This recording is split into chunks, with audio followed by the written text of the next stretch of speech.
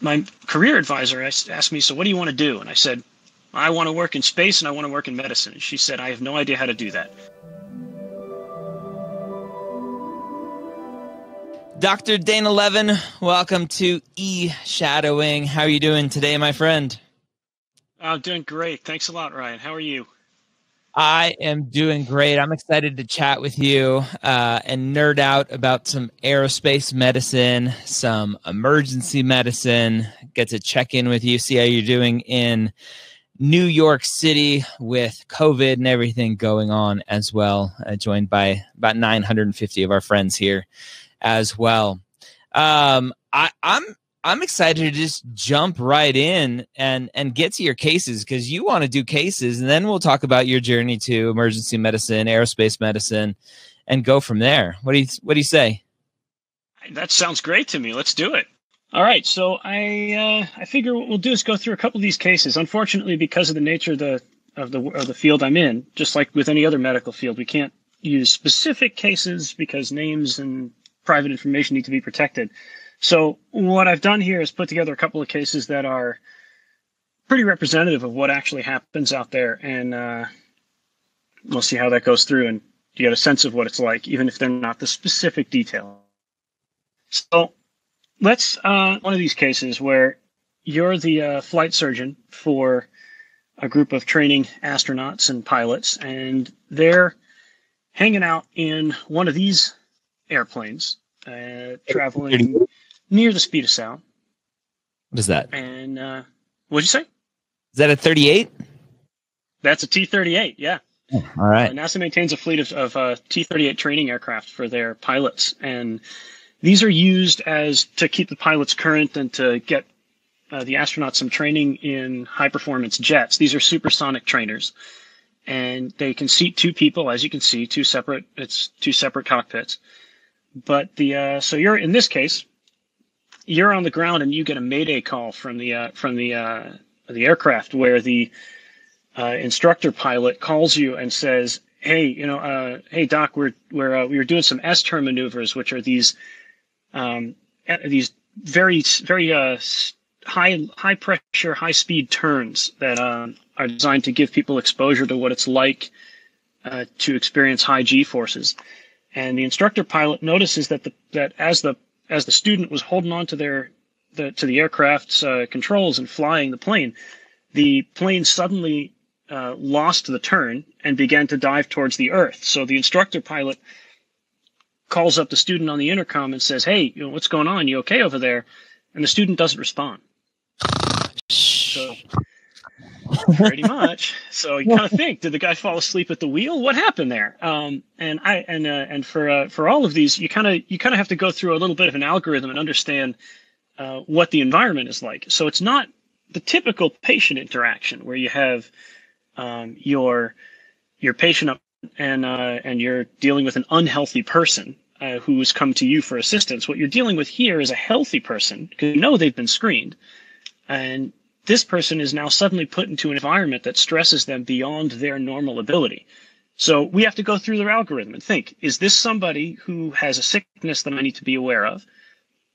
Did something happen in the aircraft? I know that at least one of the pilots is okay, so it's probably not depressurized. And I know that I know who the pilot is because I'm the flight surgeon on call. I know all the astronauts. We know who's in the air. So you got to go through it, and you notice that then by the time you're thinking through this algorithm, the student pilot's starting to come around and respond. And so you start asking questions and say, "Hey, how you feeling?" And they say, "I'm feeling okay, but I don't know what happened. Where am I? What's going on?" And you explain that they seem to have lost consciousness and that their instructor pilot has taken them back to the airport so we can get a full evaluation. But what this is really a case of something we call G-induced loss of consciousness, or G-LOC, where if you are flying an airplane, or if you are exposed in any way to high G forces, and you're pulling back on that control stick, all of you're basically increasing the force of gravity on your body. And as you can imagine, your heart and lungs and all of your muscles are designed to pump blood away from gravity up towards your head, make sure your brain stays on. But if I increase the force of gravity without increasing some of those reflexes, I can pull all that blood back away from my head and overwhelm my heart's ability to compensate. So you end up passing out, which is exactly what happens in these cases. It's not that uncommon, and it's something that we train pilots for. We actually, in some cases, put them in a centrifuge and spin them until they actually do pass out, just so that they have a sensation of what it's like and they know how to avoid it before they get there.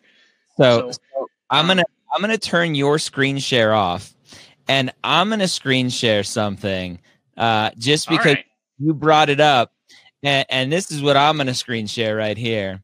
My time in the centrifuge pulling 9G. Oh my God. My wife said, at least I know what you're going to look like when you turn 90.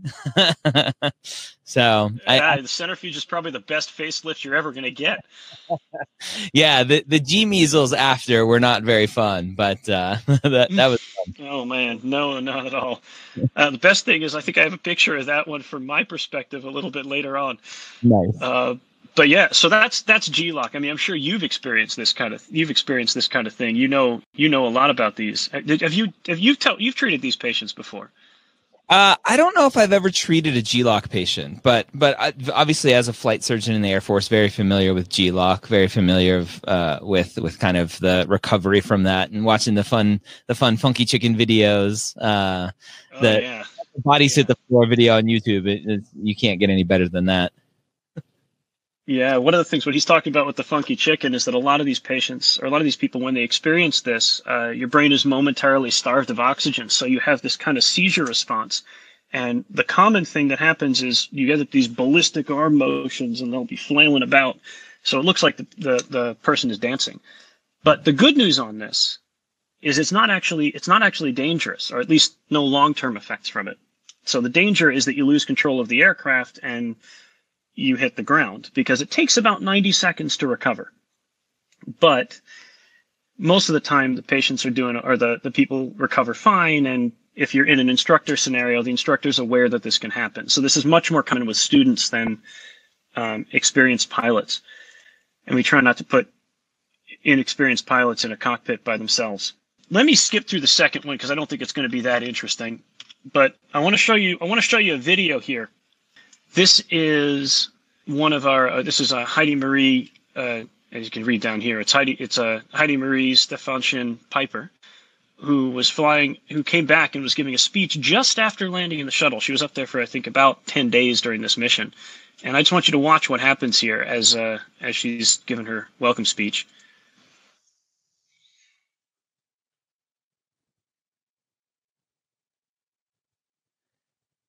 So we can't hear it, but that's okay. We can just watch her. And down she goes. Oh, man. So, yeah, you can see that. I'm going to pause that video. Yeah, the audio in it is really not that important. It's basically her giving a speech, and then she very slowly, or not so slowly, begins to lose her train of thought, becomes more starry-eyed, and then collapses. So at this point, you have an astronaut that just came back down from space and is now unconscious on the floor in front of an audience of people. So this is a pretty dramatic experience if you're not used to what's going on. And the audience there, when she stands back up, cheers. But again, now having talked through the first case, you can get a sense of what might be happening here. And if you've ever spent some time lying down on the floor for an extended period of time, or just get out of bed after waking up and then you stand up really quick, your body's kind of adjusted to being in that flat state. And then when you suddenly stand up, it's another issue with circulation. Your blood ends up tending to pool towards your legs. So in her case, when she's standing up, that's what her blood is doing. But because she's been in space for so long, the reflexes that normally compensate for this aren't working. And she ends up passing out and falling down on the stage. And it's dramatic, but as long as she doesn't hurt herself in the fall, she'll recover okay. And the flight surgeons and other crew members who are standing on the stage with her are aware of this, and they get her back up and standing okay in a couple of minutes. But it was a dramatic event for the audience. So this is the kind of case stuff that we end up dealing with in space medicine a lot. But I figured, since I don't have too many pictures that I can show you of the actual events, I figured what we'll do is we could spend some time more talking about what I did to get to this place, like what I'm doing as a medical doctor that works with NASA and in emergency medicine. I heard a good podcast with Senator Mark Kelly, former astronaut and Navy pilot, talking about what it's like to be in space for the first little while, just because there's a lack of gravity and your body doesn't have to fight as much to get all the blood back in the head, but all the valves and everything still working just fine. He's like, it's a constant, like it feels like you're standing on your head all the time because all the blood is just in your head. Yeah, well, that's what it is. You're when you first get up there, your heart's again meant to push blood up against gravity, and you have all of these reflexes that will push blood against the force of gravity. So we've all grown up in that one gravity field, 1G field for our entire lives, and when you suddenly turn that off, your body will continue to try to pump all that blood up to your head. So the very first time that people are in space, or for the first few days, they end up having they feel like they're very congested. Their heads swell. Their faces are bigger, and they have like stuffy noses, and their eyes are puffy. They look like they have an allergy, and so a lot of the times we'll treat them with decongestants to try to make them feel better. But over time, that extra puffiness and all of that goes away, and that's just a function of your body adapting to the environment that it's in, which is something that the human body is really good at doing. Within limits, but it's pretty good at it. So just to give you guys a sense of it, this is a picture of me pretending to be a spaceman, which is basically still what I'm doing. But this is the beginning, just like everybody else. And the thought that I wanted to bring up from here is basically that anybody, I think, who tells you that it was a straight line that they planned out from where they started to where they ended up is basically just not telling the truth to you. It's really easy to draw those lines in hindsight, but it's not so easy to do it going forward. So I've definitely been in I remember being in several points very uncertain about what was going to happen next in my world, and it's much easier to draw that straight line now than it was at those times. So even now, I don't know where I'm going to go in the future, but I can tell you how I got to where I am today, which is.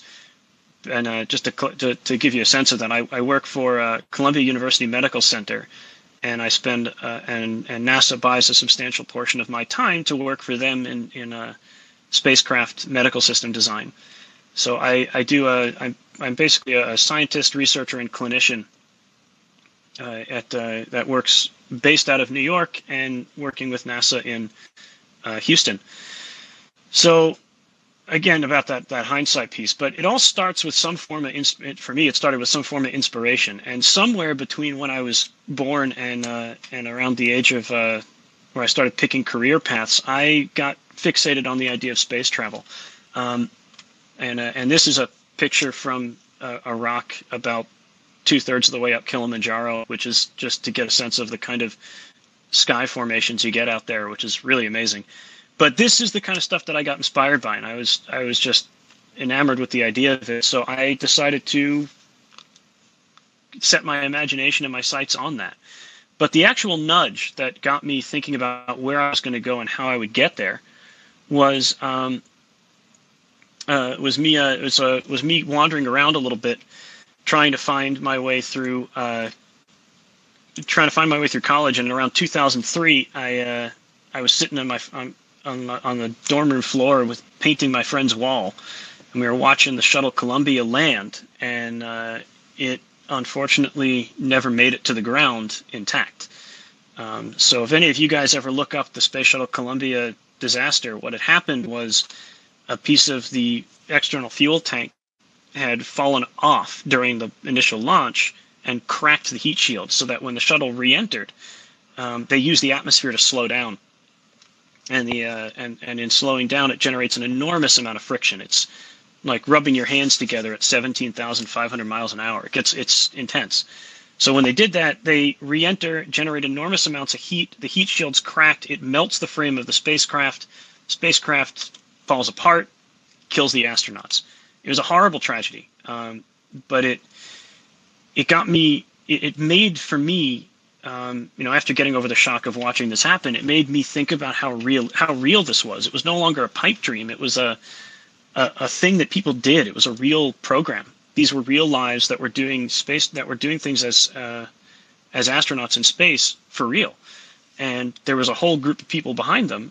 And now I'm watching what happens, obviously in a very sad moment, but I was watching what happens, and that was an inspiring point for me to look at it and say, not only does this is not an imaginary thing, this is not science fiction, this is very real.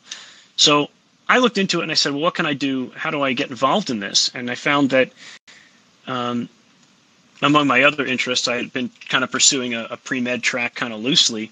And I was like, maybe if I actually set myself into that, I could get into pre-med and go through the whole med school route, and found that that was a qualifying field for, being an astronaut, and that there were potentially some physicians that worked at NASA. So I said, why not let me try that?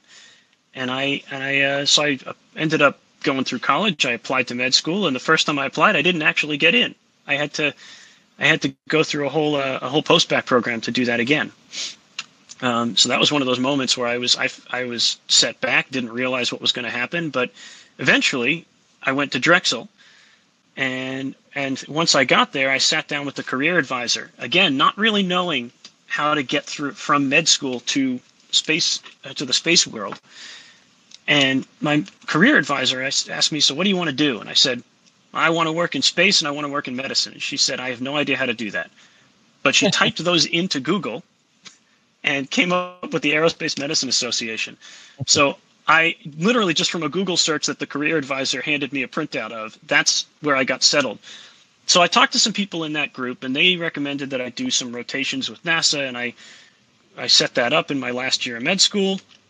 Got a first badge where I got to go and take a look at this, and then I was off. Met my mentor, met a couple of mentors there, stayed in touch, did some research, and spent a lot of time listening to people about what I wanted to do. And the first major lesson that I learned on this pathway was that I had to follow passions. So I was interested in space flight, and I was interested in medicine, and that kind of gave me a little bit of that place to start. But when it came down to getting out of med school and trying to figure out how to transition into a field where I'd work actually at NASA, I had to make some decisions about what specialty I would want to choose and where to go. So I had a real struggle there, because I liked a lot of the different specialties available to me. And one of my mentors sat me down and said, here, let me give you the lunchroom test. And I was like, well, what's the lunchroom test? I hadn't heard about that one in any of my physiology classes. So he said, well, let's check this out. You imagine yourself in a high school lunchroom, and there's all of these little crowds that are hanging out there. You got your theater kids, you got your, IT crowd, you got your sports jocks and all of them. And then over here, you also have your cardiologists and your surgeons and your EM doctors and all of those different specialties. And I want you to think about, you've got your tray, and you're going to go sit down with this group, and you're going to go and sit down with that group every day for the rest of your life. And I was like, well, that's terrifying. Imagine who you would want to spend some time with, like who to actually hang out with. So I started thinking about all the specialties as I did my rotations. I started thinking about specialties like that, and ended up finding that the people that I felt most at home with were the emergency medicine doctors. I love doing the work, but I really love the people in the emergency medicine world. And so the idea was, I chose the people because they were the more interesting ones. I'm going to do the work, but I'm going to come home at the end of the day, and I'm not going to be around the work all the time, but I will be around those people. And especially in residency, you're going to be around them a lot. So that's what I decided to do, was I wanted to do emergency medicine. And I took a chance.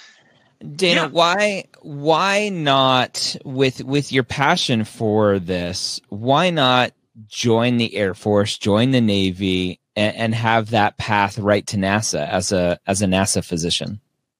Yeah, that's a really good question. It was a struggle for me. The main reason I didn't do that is because my mother would have killed me if I tried to.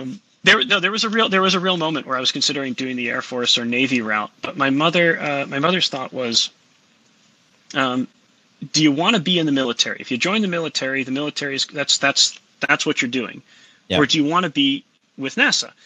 And I had answered, if I had said I wanted to be in the military, she would have let me join the military. That's a fantastic route.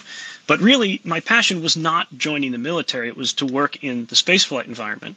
Yep. And so she said, well, then why don't you go follow the route that you really enjoy? Do that. And I was like, but if I'm in the Air Force or the Army or the Navy, they'll have me fly and train me directly in aerospace medicine. And then she was just not too happy with the idea of me being in the military, so I listened to her and ended up following a different civilian path. But the military is certainly a very, very viable way to get through that. And you've done that, Ryan. I know that was your path, right? Yep. Yeah. So I have a lot of respect for the Air Force people, but there have been several points in my life where I've considered joining in, but in the way that things have worked out, it was just not the route that I took. And like I said, there's always more than one way. Yep. So in this case, I chose emergency med, and then I followed myself out to I ended up going to New York Presbyterian, which is back in my home city after I was in Philadelphia for a while, and ended up making one of my first attendings in this field was a guy named Jay Lurie, who was turned out to be a good mentor for me later on. But again, it was just somebody who I met on the interview trail, who said, he asked everybody, why do you want to be in emergency medicine? And I said, because I want to work for NASA. I want to be an astronaut. And he said, we should talk. And it turns out he had the same passion. So he ended up leaving and going off to a different hospital not long after I got there, but we stayed in touch, and that connection ended up being a really important mentorship for me later on. Still is. I still work with him to this day. Actually, he's now part of the same group I'm in at NASA. Nice. But it was one of these, we didn't have any clue about this stuff when I was at, applying to residencies.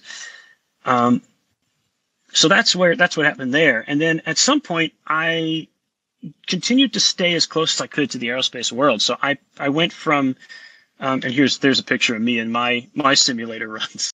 Nice. But yeah, we did so at some point I got involved in my research world and in the space research world, because I went and did some rotations in residency at NASA, stayed connected with some of the people that I'd met early on in my first rotations when I did that through med school.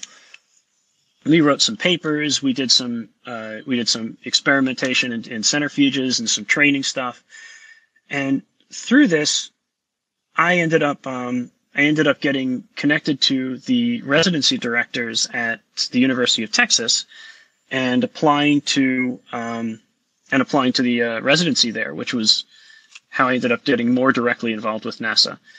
But that was the second lesson that I learned along the way, is to not let school get in the way of my education, which, it's a trite statement, but it's somewhat true, in that there are a lot of opportunities that you'll find that will open up because of where you are, whether that's in med school or in college or in high school, any of these places. There's tons of opportunities out there. And at any point, those opportunities are worth pursuing. Now, you're going to have to select some. You can't do everything. But in this case, what I had done was I would pick out opportunities that presented themselves and basically say, that seems cool, I'm going to go do that. So even if it wasn't a formal requirement, I had to do some extra work later on. I would do a rotation that let me do a research project in Everest Base Camp. So I went out and did some research in altitude sickness in my residency, and that meant that I had to do some extra work later on. I had to use some of my vacation time to do it, but for me, it was worth the time to be out there, to really see the environments that I was going to be exploring or reading about, or these places that were so interesting to me.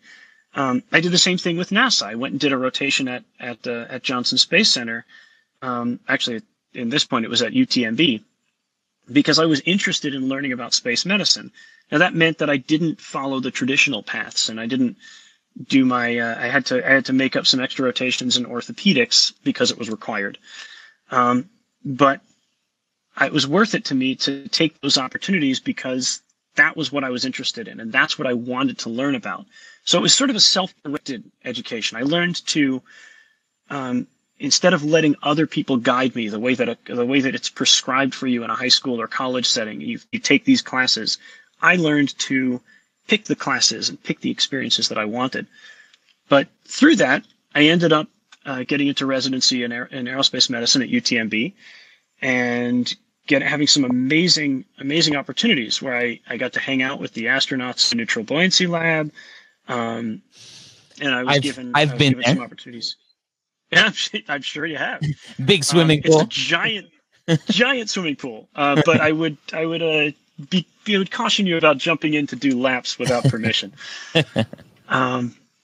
Yeah, but it's again, then I got some, and I had tons of other opportunities to do direct work. But even in this environment, where it's a training program, it's formal, there's lots of opportunities to work in very prescribed courses. I still went out and tried to gain experience that seemed more personally valuable to me. So I went to learn more about altitude sickness and more operational medicine. And because of my experiences in Everest, I was connected with a group called Equal Playing Field. And we went out to Kilimanjaro, and I was the medical officer that helped get these people to break the record for highest altitude soccer game. As a way to raise awareness for inequalities in women's athletics. So this group is a fantastic group of people, the Equal Playing Field organization. But I got to do that while I was in residency because this was an important thing for me to learn. I wanted to not just do training. I wanted to be involved in how do you plan this stuff? What do you do operationally? How do you take theory and make it practice? So I kept finding these opportunities, and I kept taking these opportunities to go further. But through that, we also got to go to your old stomping grounds. This is Wright-Patterson Air Force Base. Nice. Got to fly some planes. And then got to go to some really remote locations. This is a picture out from Antarctica, where I met another mentor, who was a man named Eric Antonson, who works for NASA as well. And he and I just happened to be out here and bonded over being complete space nerds. And through that, that later on became a very valuable connection for me. But at the time was just us having a good time out in Antarctica while learning about remote medical care and operational medicine in that field. But then again, like I get out of my residency, and you think you have all this momentum and you got it made, but I applied for a job at NASA and I was rejected. That was not my proudest moment. But just to give you the example that these things don't happen in a straight line. What I didn't know at the time is that I had a lot of people that were trying to create a position for me because of my particular interests. And so what they did is they accepted my other two residents into the position that was more appropriate for them, and the position that was more appropriate for me didn't exist yet. So, but I didn't hear all this, and even if it was told to me, I didn't get it. So I ended up lamenting to one of my astronaut friends out there, and he sat me down and told me a story that said, listen, I had always wanted to be an astronaut, and when I sat down to apply to the Corps, and I started to go, this was a guy who did go through the Air Force, and he told me that when he did that, he was initially diagnosed with a condition that was going to make it so that he couldn't be a pilot and he couldn't be an astronaut, and that was devastating. So he went home and he cried, and this is the story he's telling me, and he said, you know what, I'm going to pick myself up after this, and once I get that feeling out, and I'm going to sit down and reassess what I can do. Where am I? What are the options? And so he then told me that he had always thought about going to med school, so he did. Went to med school, went through a whole the whole shebang there. Ended up working for the Air Force as a flight surgeon, and then at some point along this, retested for the same condition and discovered that he didn't have it. Oh, and no. He wasn't sure why he was taught that before, but he was like, "What? So wait, you mean I could do this? I could be a pilot?" But now he's too old. The pilot thing was kind of out of the picture. But he was like, "But astronaut's not." So he applied and ended up getting selected as an astronaut because, Nice. despite having been told that he was never going to get there. So he told me this story, and I was sitting there being like, "Thank you so much. I needed to hear this." And I was enamored with this. So that was a really valuable moment for me. I kind of picked myself up and took stock. And that was the next lesson I got, was to be flexible. So I took stock of where I was. And, on one hand, I could look at it. At the time, I was 33 years old. I was unemployed. And I was living in my parents' basement. Not a great setup. That's normal for everyone these days. Yes, seriously, especially now. But the other flip side to it was, yes, I had these, but then I flipped it around and looked at what else I had with me. And I was faculty at Columbia University. I was faculty at the University of Colorado. I had 20 years of training and experience. I was a published researcher, a unique skill set, and connections to all of these different places. So it was deceptive. It made me feel, I was sad in the beginning, and then looked around and said, well, what are my actual resources? Now, clearly, this is not where everybody ends up landing, but I was very lucky to end up with this as my background. But the concept is the same. You can always look at the negative side of it and tell yourself a story like that, or flip it around and say, what assets do I have? What can I use to my advantage? So I ended up leveraging this, became full-time at Columbia University Medical Center, and then worked with the University of Colorado to build up a couple of courses in training engineers in space medicine. So that became a side project. That was the project that my initial mentor, Jay Lemery, was working on. And so we were spending some time working on this. And in the process of doing all of this, as it turns out, NASA was also looking for some places for some people who would be able to do work translating medicine into an engineering field. So when they went to go look for people to do this, the first people they chose were this small group of us over Colorado that were starting to do it kind of as a side project. So that project, they hired all of us, and we ended up all working in the same NASA and exploration medical capabilities. So now that group of people that I bonded with throughout this pathway that I didn't really think of as being particularly important contacts ended up being the ones that got me a position doing the things that I really wanted to be doing. And it was this kind of roundabout way. That's what it was. So the other lesson that I got was nobody ever does this stuff alone.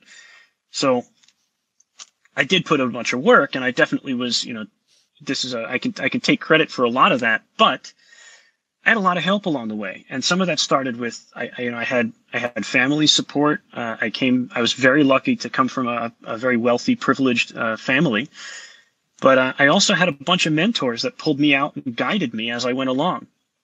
And bottom line was, I needed help to do this, but I also asked for it. And then when I didn't get it, I kept searching until I did. So that's what I ended up doing. That's how I ended up getting where I was.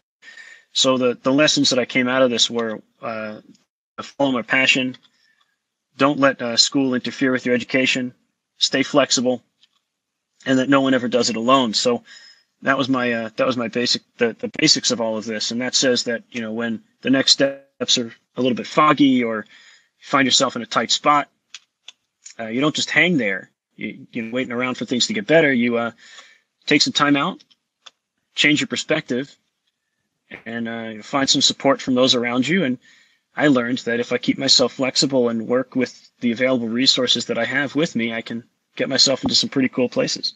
So that's how I got where I am. And I hope that can give you all of you a little bit of helpful advice going through it. But I don't know, That's Ryan. awesome. What should we do now? I'm going to bring some students on, but right after I share one more picture here, I don't know if I told you this last time we chatted. So I was stationed at Dover Air Force Base for the final space shuttle flight launched out of Kennedy, yeah. Why? Yeah. I'm blanking. Out of Kennedy, at Dover Air Force Base was one of the sites where if they had to abort the launch, they would fly to Dover and land. And so as the flight doc, I got to be part of the brief, listen to the countdown on the radios, be out on the flight line just in case, and then once they passed the certain, I think it was 2 minutes or something like that, I could go back to my normal day because they were doing their thing, which is what we wanted. I'm hoping everybody else can hear you. Yeah. Can you hear me? I got you now. Yeah. All right. So, yeah, that was a cool final thing that I got to do at Dover Air Force Base. So that is wild. That is absolutely wild.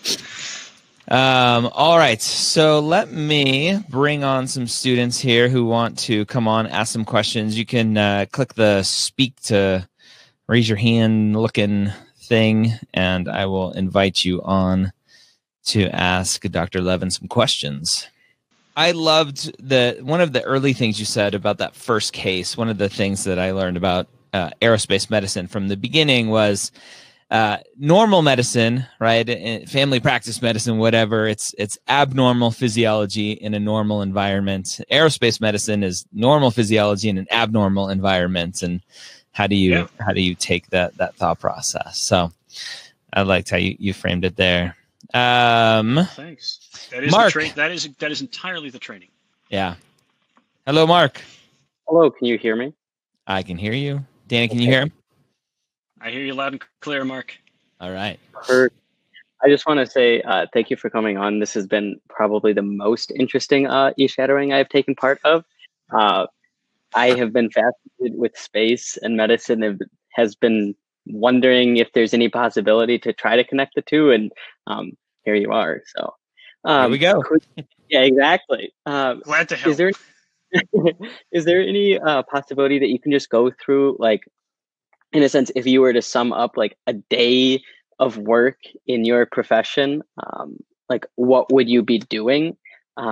Like, is it more like, in a sense, patient side, or is it a lot focused on research and the implementation of like medicine into space and like engineering and all that? It's the short answer to that is sure.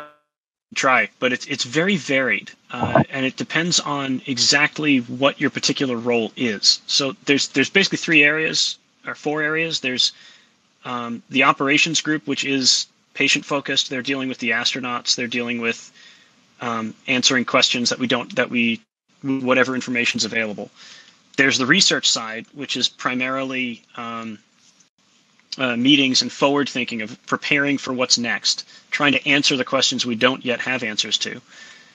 There's an administrative side, and that's mostly like, I guess that's really the third one. It's the administrative side, which is mostly politics and writing various policies. So how do you interface with funding agencies, with leadership, with and all of the vast majority of the day, or the day-to-day, is sitting in meetings and interacting with various people trying to solve a particular problem. And most of the time you're going to have more than one of these problems on your plate, so you'll have more than one meeting for the day. On the operations side, I don't work on the operations side all that much. Most of my work is in the research division. So from my experiences as a resident, what we did in operations is we would end up having sort of a collective meeting once a week that gets everybody on the same page. There'd be a few people that were assigned to specific missions, and they were there to follow the crew. They were kind of like on call whenever the crew had an issue, which is not that often, but you're involved in answering questions or being their advocate when the schedulers want to give them like 26-hour days, and you're like, hey guys, there's only 24 hours in the day and they need to sleep. So a lot of that kind of advocacy. But the research is mostly just is a lot of the research side for mine is mostly meetings to establish a problem, working with a group of people that are usually engineers, software designers, and a bunch of other interdisciplinary fields.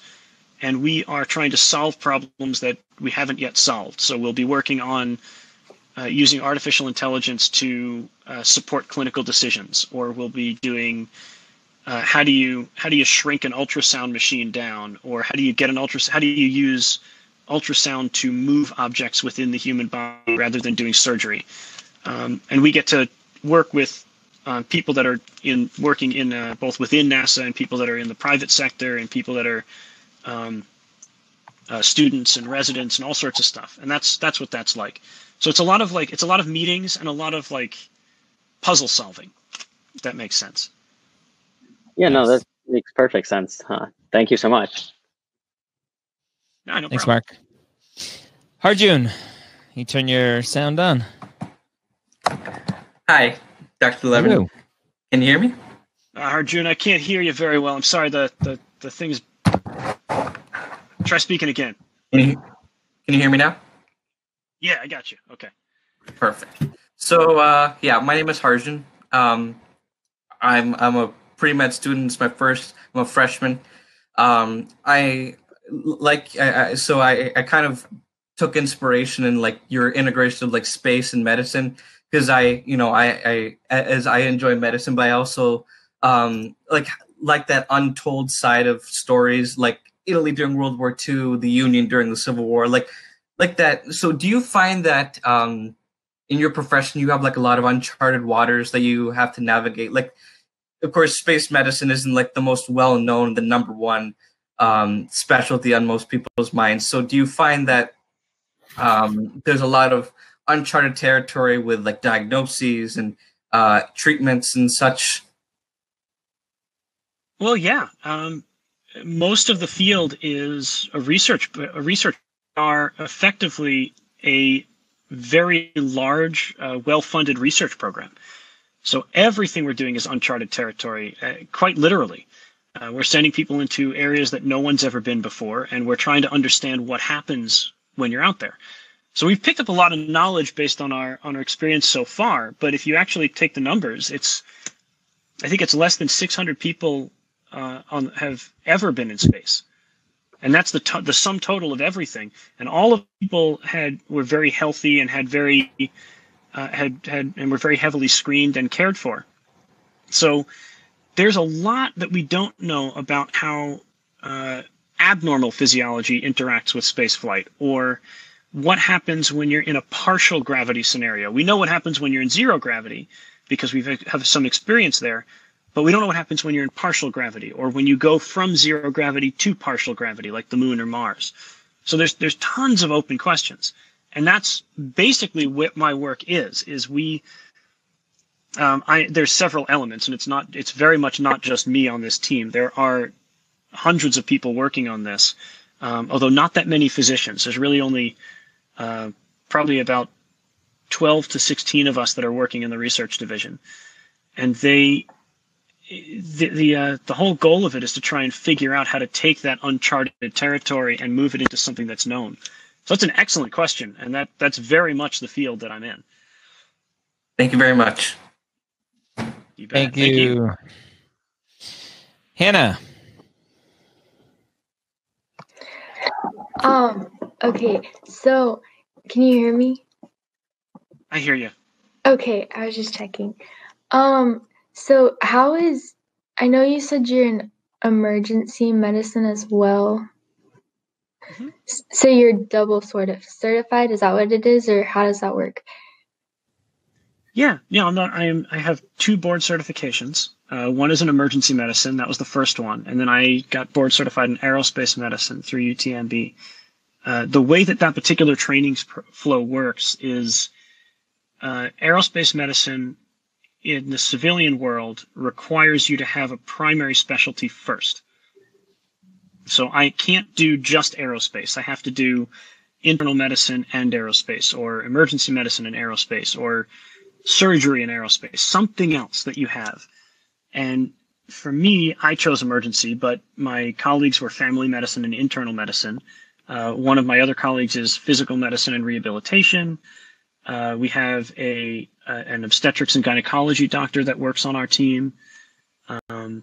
There's a number of, any specialty can work into this. And particularly we're interested in having different specialties in that field because the training is different. We need, people, there are kidneys being sent into space, so we need nephrologists. There are hearts going into space, so we need cardiology. If we have to do any kind of procedural medicine like surgery, we need surgeons to inform how we would potentially do that. So that's what I did. That's my training flow. Wait, so if I understand correctly, like you go into space? No. Oh, okay. We all wish. Because you were saying that there's I like would love hearts to go, and but no. you were saying that there's hearts and stuff that go into space. So I figured they'd send a doctor with that. Well, that's an interesting point. That's a really good point. They should. By human beings, yes, you would think about sending a person into space. But right now, if you think about where the International Space Station physically is, if there's a real emergency and we need to get somebody down from there, we can evacuate them, bring them to the hospital, and we can get them down within 24 hours. Now, if you have very healthy people, the chance of needing to do that is very low, and the chance of them surviving if you do need to do it is pretty high. So we don't need to send a physician into space right now with the current structure. But as we start to send people up there for longer time frames or going further away, then we're starting to open up a question of, how long do people stay healthy? What happens if you can't bring that person back, if it's going to take you a month to get home? And what happens if you encounter a serious emergency medical problem or a serious chronic medical problem, and you need to care for it on site because you can't get them out? In that case, you need the expertise with the crew. So that's one of the big questions that we have to try to answer is whether or not you need a physician to do that, or if it can be somebody of a lower training level, or if you do that, if you send a physician and that's your care provider, what happens if the physician is the one that gets sick? So we have to start coming up with all of those kinds of scenarios, imagining what would happen, and then imagining the solutions for it. That's really what my job is. That's the specific questions that I'm working on trying to answer. So right now, it's all done by telemedicine. So when you have it's very much like what we're doing right now. You could be the astronaut on the station and you call down and say, hey, my nose is stuffy. I've been in flight for a couple of days. Should I be worried? And I say, nah, it's fine. Take some Sudafed. That's what happens when you're in orbit. And that's how medicine is practiced right now. Although we do have some physicians who are astronauts, about a third of the Corps are astronauts. And actually, if you are following along with the newly named Artemis team, the 18 astronauts that were named to the Artemis program as the people that will be going to the moon, I believe there are two of them, Johnny Kim and Kjell Lindgren, who are physicians, and so they're not actively practicing, but they have that background training with them, and they do fly in space. So I would love to go, but I'm not doing that. I'm not selected in the astronaut corps right now. It Thanks, sounds Hannah. scary. Thank you. If you know Dr. Johnny Kim, I want him on my Premed Years podcast, talk about his amazing journey, doing everything possible to live up to Asian parents. He's phenomenal. Right. We could talk offline about how to get some of the astronauts on, but there's certainly ways to do that. They're all enthusiastic people. They love doing this stuff. Yeah. Nick. Hey, for some reason I can't get my camera to turn around, so you're just going to see my shadow. Is that okay? That's all right. Do some shadow puppets and see if we can guess. Yeah. It's like you can see my hand, a human being. I promise. So great to hear from you. I'm a huge sci-fi nerd, so hearing you talk about just space just totally does it for me. So that's awesome. I was just really curious about what it was specifically that got you interested in space in general. That just seemed like to be an interest of yours way back when. Did you have some sort of, aside from the Columbia disaster, was it just reading a ton of books? And also, I wanted to ask you, I mean, in getting, I was also recently rejected from medical school after my first time. So I just wanted to ask you, like, what type of hard work did you do in between getting that first rejection and getting accepted the second time? Do you think that really kind of, I don't know, separated yourself from everybody else and put you in the position to get in that second time? Yeah, that's an awesome question. Sorry to hear that, but yeah, don't lose hope. You can do this. So, in answer to your first one, I have no idea what the first inspiration was. I think my parents must have made a mistake in letting me watch Star Trek when I was like, less than 1 year old, something like that. But the idea of exploring, the idea of going somewhere that no one's ever been, the idea of pushing the boundaries of whatever was possible was fascinating to me. And space was probably just the most visible one of those things.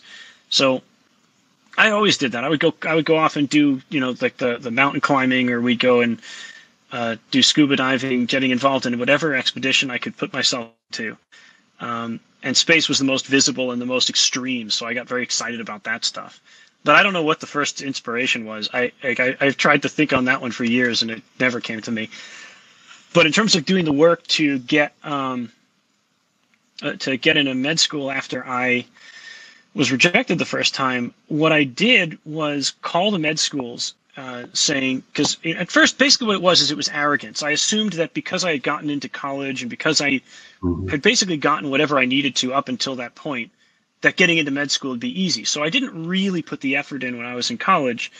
I had focused on other stuff, like I formed a percussion group and did a lot of theater and played music and was very focused on history and psychology. So when I applied, I didn't have the grades that I would need to get into med school.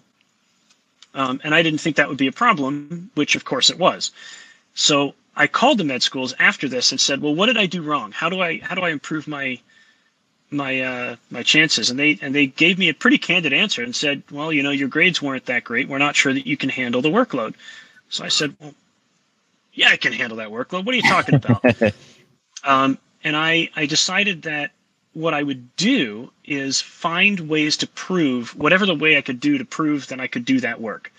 So I did a post-bac program that I had found at Drexel, and basically put a ton of effort into the program while I was there. So I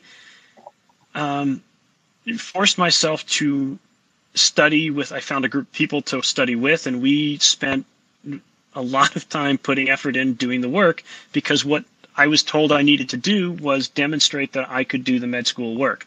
So I did that, got the equivalent of whatever the grade was. I guess it was the equivalent of like honors in the classes that I needed to honor. And then when I applied to med school after that, I was accepted into a couple of places. So it was tough, and I had to spend a year doing extra work, but ultimately that's what I did. Is I went and did a post-bac program, found some people to keep myself on track, demonstrated to this group that demonstrated to the group what they needed to see, and then I got accepted. So it's possible, but you have to figure out what it is. Be honest with yourself about what it is that's in your profile that doesn't work, and go work to fix that problem. Sounds like being humble is a big component of it, and being willing to take a step back and look at your own faults, and being willing to work on yourself. Yep. It was for me. Yeah, that definitely was. I think that being confident is helpful. Being arrogant is not. And I think arrogance will tend to work against almost anybody, especially in the field of medicine. So being humble, being willing to look at your own faults, being willing to accept that you're not necessarily perfect in every way, and then being able to say, but also having the confidence to say, maybe not yet, but I can be, and building that. That's what I found was useful. Awesome. Thanks, Nick. Well, thank you for that advice. I appreciate it. You bet. Good luck, man. Oh, Dr. Levin, I will respect your time. Thank you so much. There are a million amazing questions in the chat that unfortunately we won't get to. Maybe we'll have to bring you on another time to continue to share the knowledge. I'm interested in this Artemis mission. Do you know if it was named after the book? The who's the guy that wrote Andy Ready Weir Player book? One, that book? Oh, no, the it's Martian Andy guy. Weir. Yeah, so our it's motto Andy was Weir, the Ready yeah. Player One guy. Yeah, that's true. Yeah, no, I don't think it was named after the book. It's It funny. was named after but the book was named after the goddess of the moon. It was they like the space world likes Greek myths. Yes. So it was, I think it's Greek goddess of the moon and the Greek goddess of the hunt. Okay. So both the book and the program were named after that. Named after the same thing. There you go. Have you read the book? I have read the book. Yeah, it's a very good book. I liked it. It was good. I loved it. Yeah. Book. Yeah, I loved it. Well, again, I appreciate you. Thank you for your time, sharing your knowledge. It's amazing everything you're doing. I love space. I would have loved to have been an astronaut. Hey, the been a commercial doc programs for are out there, man. I know. Don't write I know. I have fun being a podcaster and eShadowing host, so I can't beat this. Hey, well, but thank you again. Thank you again so much for your time. You're quite welcome. Thank you for the opportunity. This is a pleasure. Yep.